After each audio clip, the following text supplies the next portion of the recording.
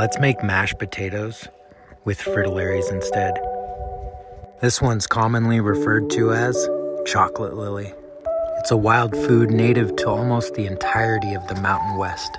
Not only are the roots food, but the blossom and leaves taste like sugar. Fritillaries are a pretty special plant, and I'm going to show you just why we dig every single one we find.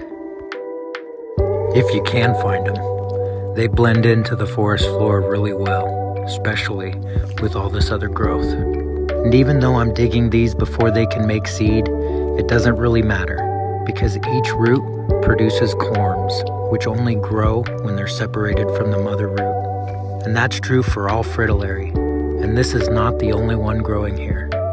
But to find the other one, we're gonna have to leave the forest canopy and go to full exposure. These ones already bloomed and are making seed.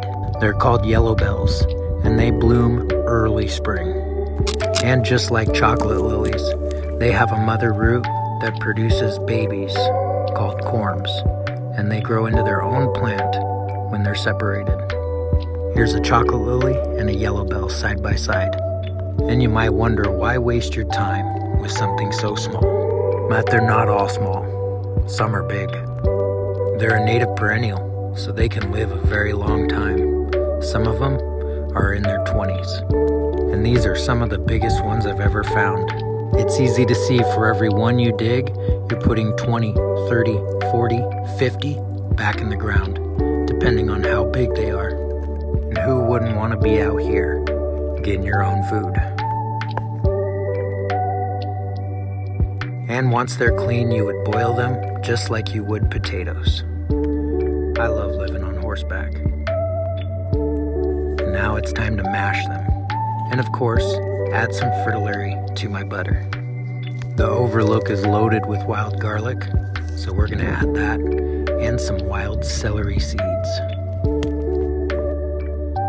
Personally, I love the traditional with a modern twist, remembering the past as we're living in the future,